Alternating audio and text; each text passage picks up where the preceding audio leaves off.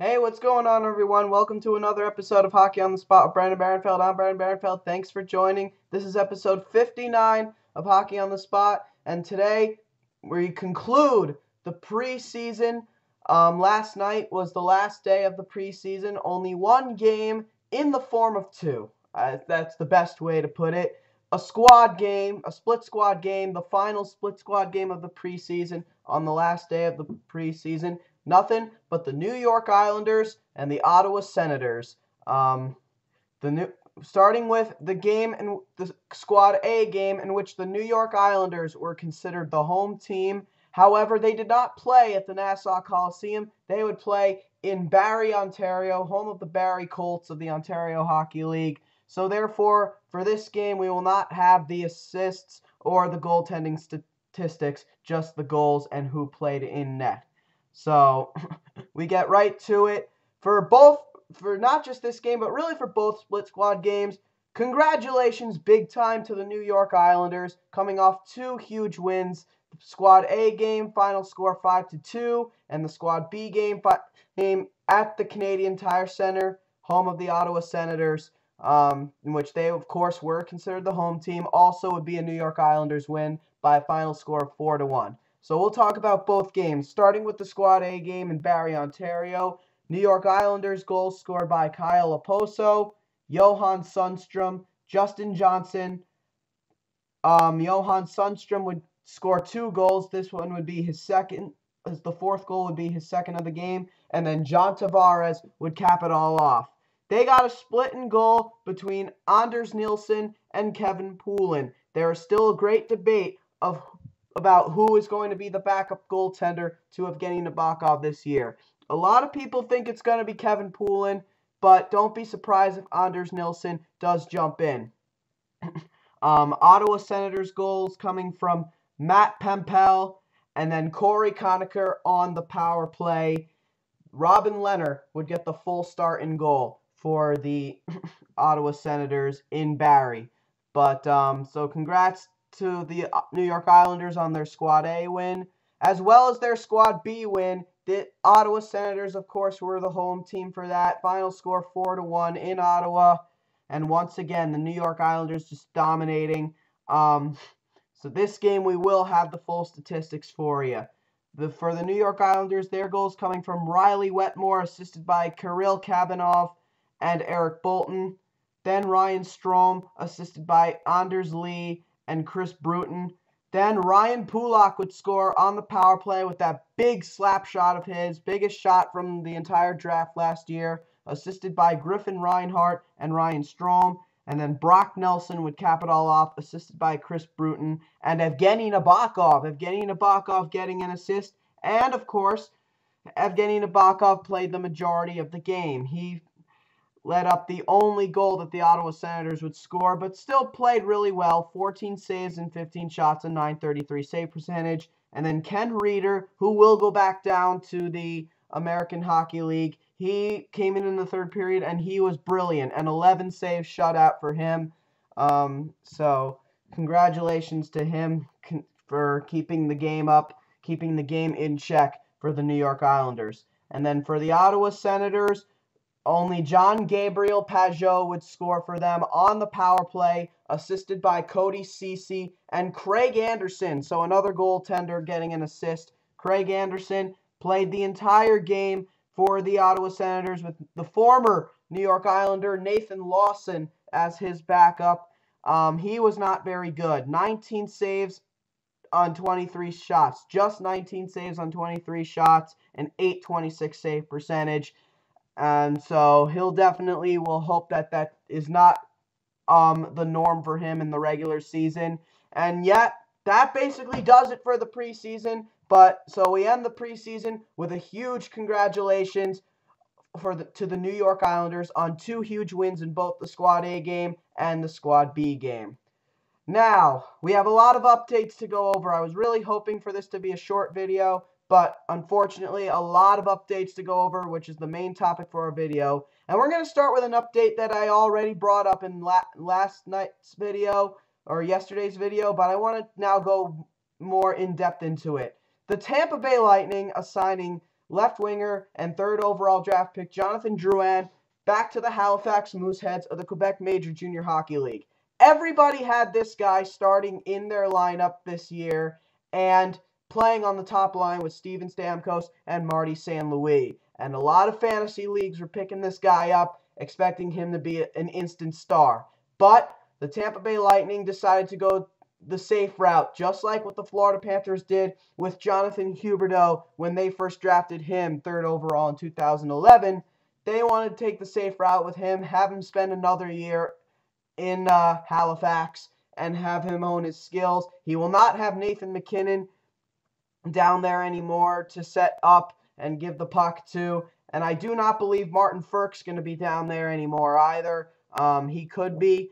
I'm not sure about that. I'll definitely look into that. But he's going to have to find, ultimately, someone new to set up. Because this is a playmaker. He can score goals, as shown by his 41 goals last year. But he's much more of a playmaker.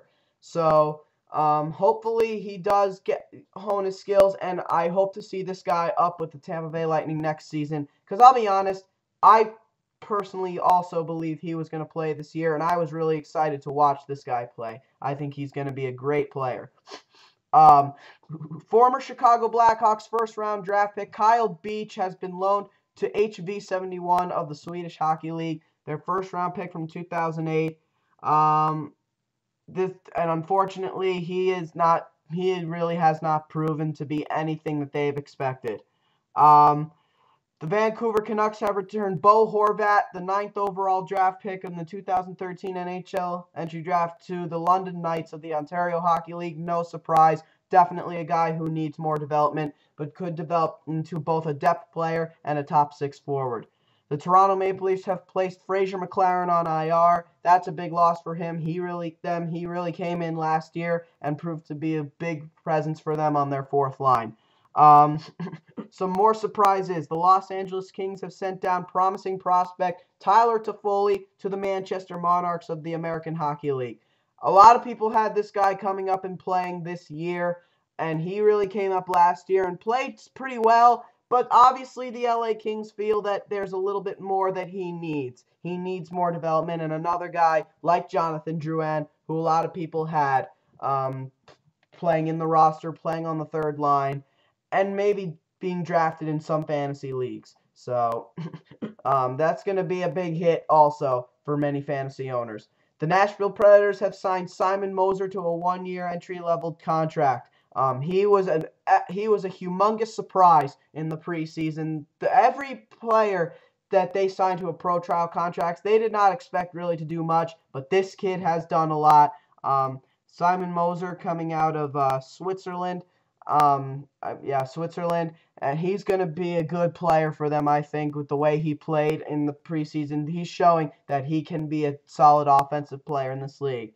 The Los Angeles Kings have released goaltender Matthew Garon from his professional tryout contract, which means that Ben Scrivens will officially be the backup goaltender this season for Jonathan Quick, as I personally expected. The Tampa Bay Lightning have returned Brett Connolly, who tore up the American Hockey League last season, to the Syracuse Crunch. He was a guy really looking to play this year. He hasn't played a full season since that rookie year, and so he'll definitely look to get back into the lineup at some point. And I really hope he does. I think this guy has a lot of potential. The Anaheim Ducks making a bit of a splash, making a trade with the Washington Capitals, acquiring center Matthew Perreault from the Washington Capitals in exchange for left winger John Mitchell and a 4th-round selection in the 2014 NHL Draft. Obviously, that 4th-round selection could be anybody, but this is obviously a different John Mitchell, not the one who is currently on the Colorado Avalanche. This is a much bigger player than that John Mitchell, but the difference is this guy's never played an NHL game, so he won't really be anything. This trade's actually going to probably be a steal for the Anaheim Ducks, as far as the Anaheim Ducks are concerned. They're getting a player who continues to improve, a guy who's going to add a lot of depth to an already depth-heavy team, and a guy who can bring some offense. And if he works hard enough, the 25-year-old can maybe pose as a potential second-line center if he works hard enough. He showed his offensive flashes in the 2011-2012 season when he scored 16 goals and 30 points, but particularly those 16 goals. He's proving that he has a lot of offense in his game, and a guy who also works really hard, a power forward. Smaller player, but obviously this is a guy who I'm really excited to see on the Anaheim Ducks roster. I think he's going to be an excellent player for them. And I think this is going to be a steal. The only downside is that it puts some cap on their plate. He's getting a pretty decent sized cap hit in the final year of his 2-year contract. So we'll see how that plays out. The Carolina Hurricanes have placed Tomo Rutsu on IR retroactive to September 21st due to a lower body injury, and I'm really feeling bad for this guy. This is a guy who came back at the end of last year, played really well, and this is a guy who was looking forward to playing for Team Finland this year in the Olympics because he has offensive talent and his top 6 abilities, but he has not been healthy a full day. Just like Joni Pitkanen, he has not been healthy a full day in a very long time. When he is healthy, he's a very good power forward and a guy who can change games. But unfortunately, that's not going to be the case. Unfortunately, and it's really disappointing. It really is. Lots of guys. So hopefully that situation can be straightened out. Bunch of guys placed on waivers 12 hours ago. We will see at around noon who got claimed off waivers. We will talk about that in tomorrow's video about who got claimed off waivers of the guys sent down. But the most significant the significant names that were placed on waivers, Nolan Yonkman, and I'm only saying his name because of how much of a surprise he was in the preseason for the Anaheim Ducks. He was very, very good. Nick Johnson, also another name, very, very good. Alexander Solzer, Blair Jones, Guillaume Deban, who was good. Corey Emerton, that was one we saw coming because the Detroit Red Wings looking to dump some salary. Philip Larson, who the Edmonton Oilers got in the Sean Horcoff trade. Colby Roback, who's a promising defenseman, a promising young defenseman for the Florida Panthers. Joey Crabb, a speedster and penalty killer. Jeff Schultz, who the Kings really only brought in from the Washington Capitals in case Willie Mitchell couldn't go. But now he can go, and so we'll see how that works out. For the New York Rangers, 3 significant names: Stu Bickle, Brandon Mashinter, and Darryl Powell. These are guys they could be looking to get off their roster, particularly Darryl Powell. He could be a good waiver pickup for anybody because he was arguably the best New York Ranger in the preseason. Andrew Ebbett for the Pittsburgh Penguins. Bracken Cairns, a 32-year-old for the San Jose Sharks. Dana Tyrell for the Tampa Bay Lightning. Matt Taormina, Mike Angelidis. John Michael Lyles for the Toronto Maple Leafs. We talked about that one already. But that's probably the most significant name going to waivers. He'd be a good pickup for any team looking for an offensive blue liner and a power play quarterback. In my mind, I would really like the Colorado Avalanche to bring this guy back. I think when they let him go, they really lost a piece of their defense. So I think John Michael Lyles going back to the Colorado Avalanche would be great. And I really hope the Avalanche are watching this video. I really hope at noon we see that the Colorado Avalanche have claimed John Michael Lyles off waivers. TJ Brennan, another name, promising defenseman. And then this was probably the big mistake here. The Vancouver Canucks placing top prospect Nicholas Jensen on waivers. That did not happen. That was a big mistake made by the TSN. And then the Winnipeg Jets, Patrice Cormier and Adam Pardy. So we'll see how that plays out as well. Alex Ovechkin of the Washington Capitals was the first Russian torchbearer for the 2014 Sochi Olympics torch relay that started yesterday, a moment Obi calls the best moment of my life, or my being his life. And I'm really happy for this guy. I really, really am. Also want to throw this out there. The Ottawa Senators forward Bobby Ryan came out with a documentary with Chris Simpson. Be sure to check that out. The Secret Life of Bobby Ryan, whose real name is Robert Stevenson. He was and big story. It's a real deep story. Definitely check that out. I suggest it is definitely in your best interest. The Pittsburgh Penguins, of course, have been showing interest in Ilya Bryzgalov with news that Thomas Bokun could miss a fair chunk of time due to blood clots. It's believed that the Penguins, who have also shown interest in Jose Theodore, will place Bokun on long-term injury reserve in order to make space for another goaltender. And they really do got to go after one of those two. Which one they go after really, to me, depends on how much faith they have in Marc-Andre Fleury. If they think he's going to push and have a comeback year, then go after Jose Theodore, who's not going to play that many games. He'll play enough games to give Fleury a break, but he won't be their guy going into the playoffs. If they think that Fleury's going to be inconsistent again, then go after Ilya Bryzgalov, a guy who could take the starting job come crunch time in the playoffs. So we'll see how that plays out. I'm really interested to see how that plays out. The NHL will decide on the hybrid icing this afternoon. Like I said, personally, I'm not a big fan of it.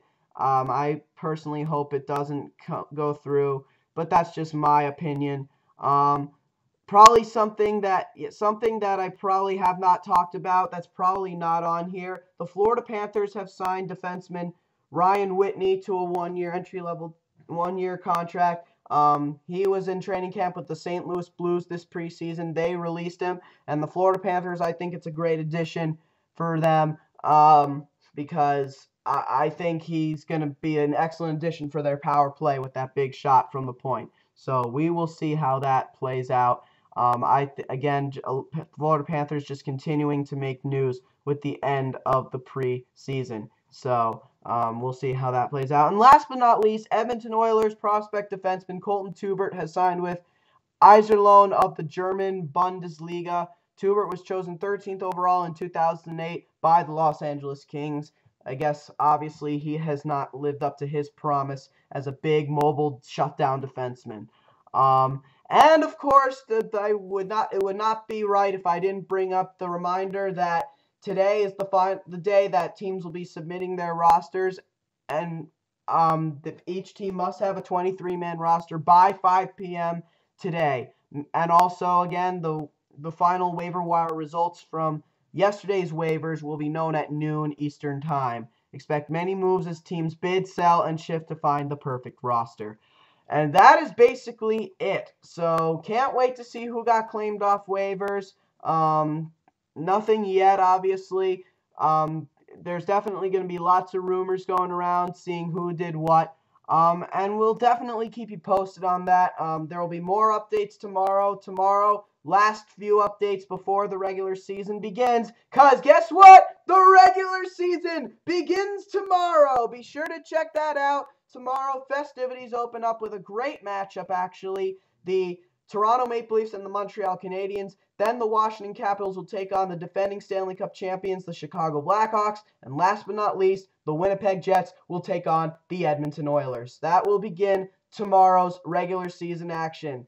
I'm so excited for hockey season. I bet all of you are too. So for tomorrow, we'll go over any more updates that go on, all the waiver claims, and if we have time, I may even do another video of my thoughts on each of the different divisions. The Metropolitan Division, the Atlantic Division, the Central Division, and the Pacific Division. My personal thoughts on each division and each team in the division. My final outlook of each team going into the regular season. All right, guys. That'll do it for episode 59 of Hockey on the Spot. This has been Hockey on the Spot with Brandon Barenfeld. I'm Brandon Barenfeld. I'll see you guys again tomorrow when the regular season begins. Thank you and have a great day.